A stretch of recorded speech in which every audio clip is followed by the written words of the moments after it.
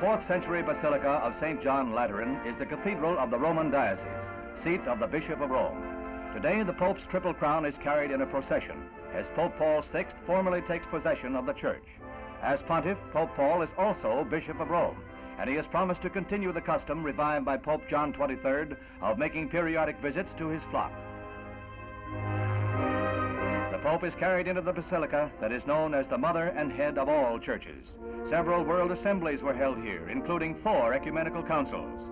The pontiff pleaded for an understanding of his difficult role as Pope and Bishop and asked that everyone pray that he might fulfill his tasks.